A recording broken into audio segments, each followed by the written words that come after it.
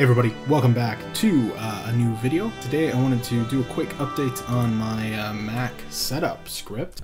So if you're not familiar with this, a while back I was working on this like little playlist of videos where I was basically just trying to create a script to sort of set up as much of the preferences and the apps for a, Mac system as possible. Started off very like weird and ghetto and ended up getting relatively good at the end. And it's been quite a while since that post. The last video here was uploaded on October 1st of last year, and it's April now, so it's been a good while, at least 6 months, since the last time that I talked about this on the channel. And in that time, I've actually had time to look at the app several times, the script several times. I've set up a new Mac. I've used the update script, which was a portion of that, at least once or twice a week, every week since I created that script. And so I've got some changes I want to make, and we'll see how it goes. One thing I should mention is it used to be a separate GitHub repository on my GitHub page. If you were looking at it, there'd be a repository here called macSetup. I decided that was kind of dumb, so I just merged it with my dot files.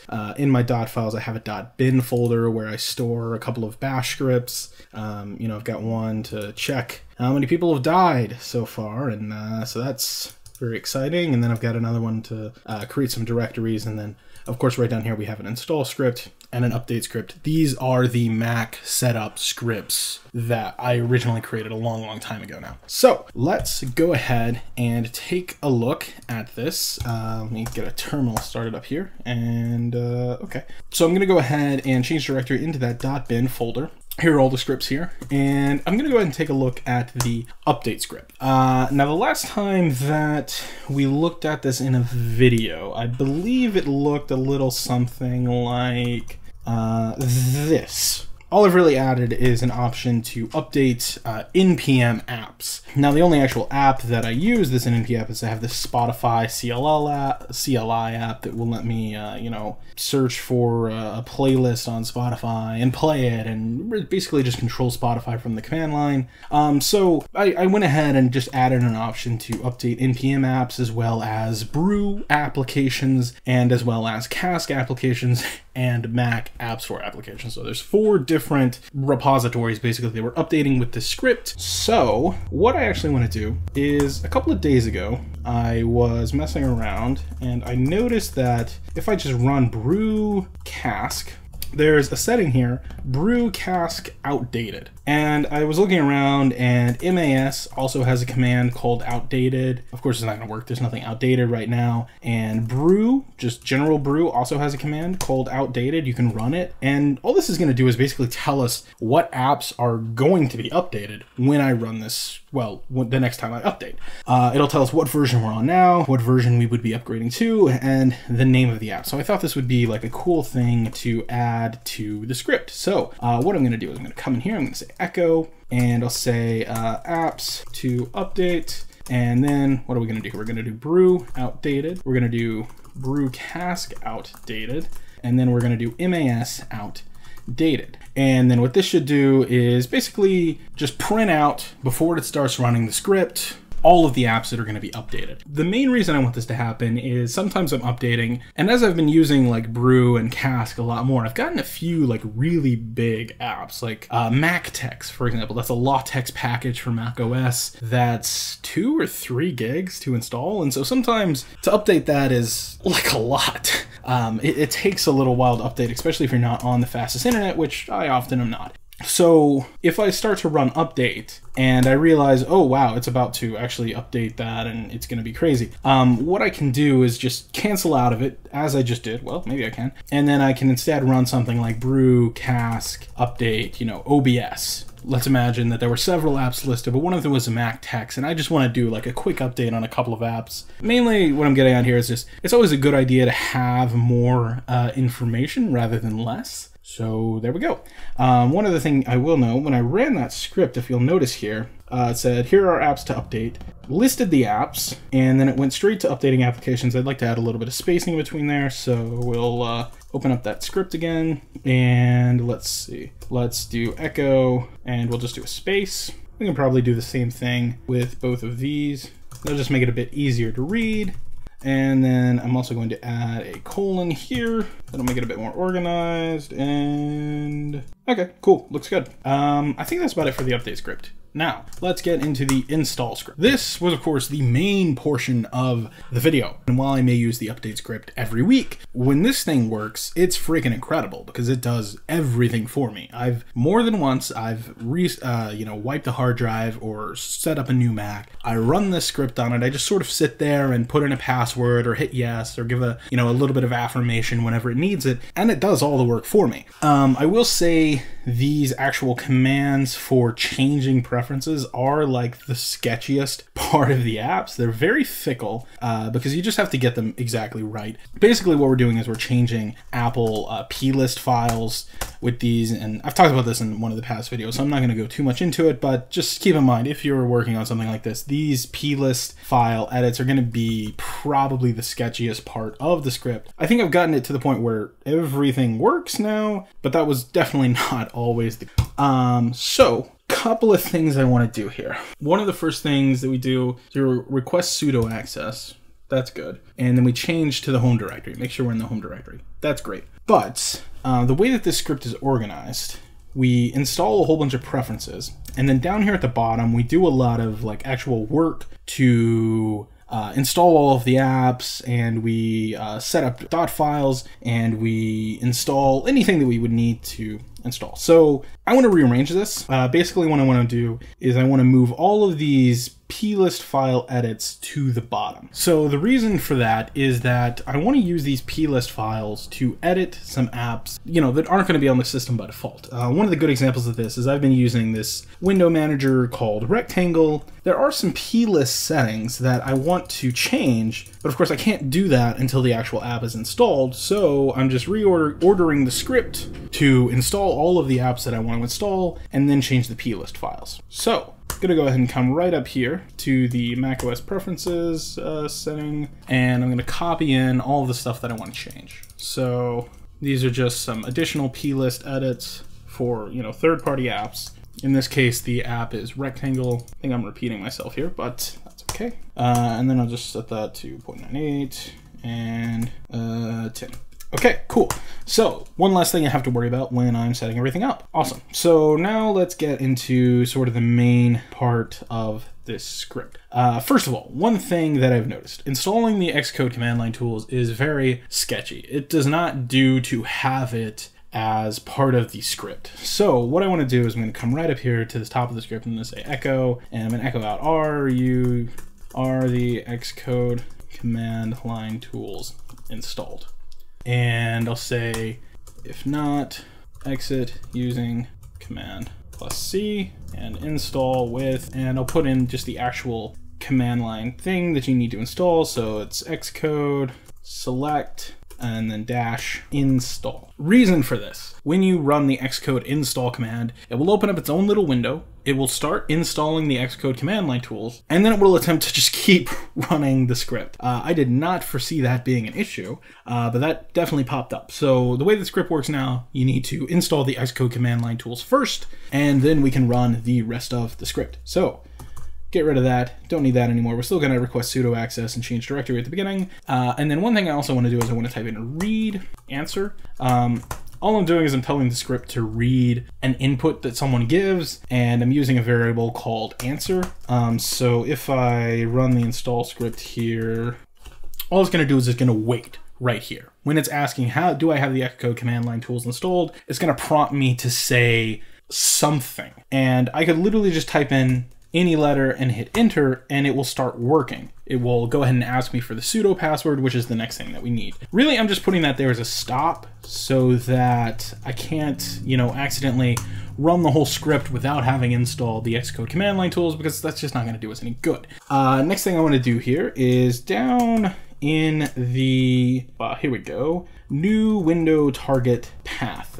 This is a plist edit that we're doing for the Finder, and basically what I'm doing is I'm setting the Finder to always open in my home directory. Now the way that you do that in macOS is you have to use the entire actual link. You can't just do // and that will start in your home directory. You have to link /user/x. Now I typically use the same username, but I don't want to just rely on that to always be the case. So what I'm going to do is I'm going to put in a variable here.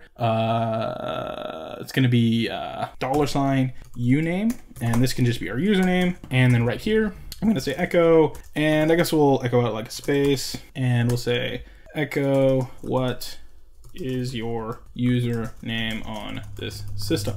Cool. And then we're going to say read uname. This will read what we want. And then just to check and see if this works right, I'm going to go ahead and echo out the uname here and make sure that this is working the way I want it to. So if I run that script again, okay, I've got the command line tools, and then I ask what my username is, I'll say, you know, it's okay, it'll print out. Sweet. So that's what we want. Okay, next up, we'll go back into that script again, and let's see. I'm gonna go ahead and clear these app lists because I'm just gonna update them in a second. It's been a while since I updated the apps that I install.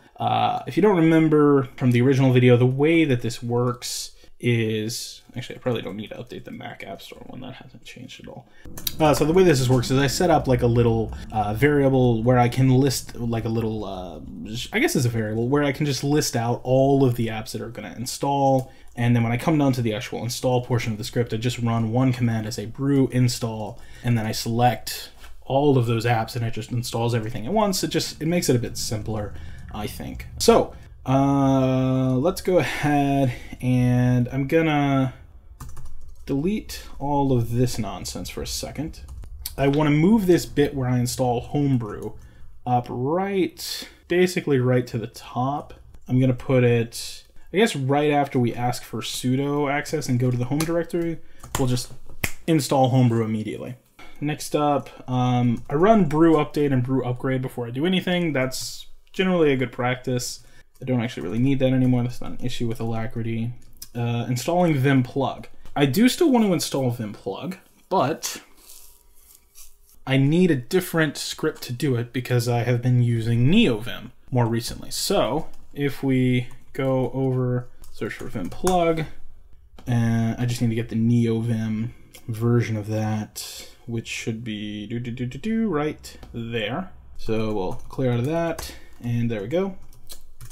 I'm not using Oh My Zeesh or Powerline, any of that anymore, so don't need to worry about that. The last thing that I actually need to do is just link up my dot files, and then we'll, do the app list. Actually, before we do the dot file stuff, if I were to, let's pop that over there, and we'll get a new terminal. If I were to do brew cask list, that's going to list out every cask that I have installed. Now if I make this window a bit smaller, try that command again. So these are all of the casks that I have installed. So all I have to do is come up to the cask variable and just literally paste these in. And that's all you have to do to update the cask list. I'll go ahead and do the same thing with the brew stuff. So these are all of just the normal apps that I have installed. I'll go ahead and copy those over as well. Okay, so now we have all those app lists installed. I can go ahead and quit out of that, and we'll go back to full screen. And now all I have to do is set up my dot files. So the way that this works is if I come into a file explorer here, what I do is I create a folder called repository, and then I just clone in my dot files. And these are pretty easy to get a hold of. If you go to, we were already on the website once a day. If you just go to github.com/my username and then dot. These are my dot files, and I've got configs for bash, alacrity, nvim, all the stuff that I generally use. So what I'll go ahead and do is I'm gonna just create a new command here. We need to do it before we install Vim plug, but after we install all of the apps. So what I'll do is I will return to the home directory again, just make sure we're there, and then I'll do a make directory, and I'll call it repo, and then I will change directory into repo, and then I will do git clone the link to my dot files. That's going to go ahead and download all of my dot files. Not quite done there. Here's what we need to do. We need to create some symbolic links. This is how I link to my dot files. So I'll do dot/repo/dot/hash, and then I will do home directory/hash. Now, what this is going to do is going to basically just let me copy over whatever file that needs to be. So I'll make a whole bunch of copies of this because we're going to need to do quite a few links.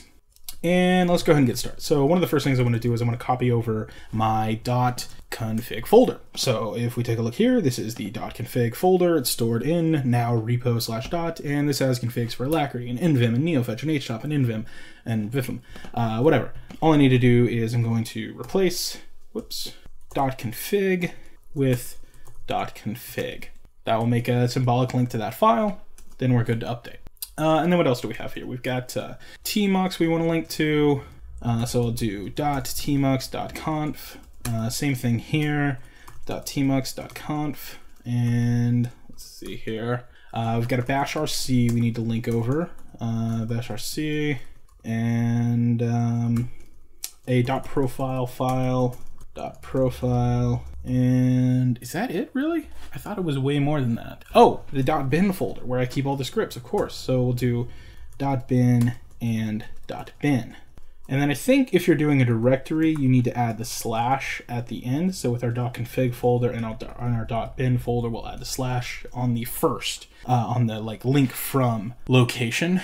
And oh, and then I have a git config file. So I'll do git.git-config and .git-config. There's nothing like super confidential in there. I'll show it to you right now, so I don't mind just keeping in my files. All it is my name and my email. I use SSH to actually update Git, which reminds me, I need to add an option to create an SSH key. This is one of the last things in the script. So that's actually all the files. There's a lot less than there used to be, but that should link up all of my files to where they belong. And then I'll go down to, let's say about probably after we do the vim plug install, and I'm just going to say echo do you, or we'll say now you can make an SSH key if you want. Let's just surround that in quotes to make sure there's no issue with it.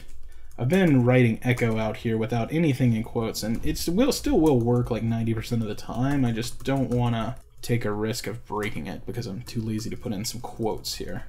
Okay, so we say now you can make an SSH key, and oh, I remember. And then we said echo press Control C if you don't want to. So what we actually have to do is we have to move this to the bottom of the entire script. And okay, then we'll come up here. We'll say echo installation complete.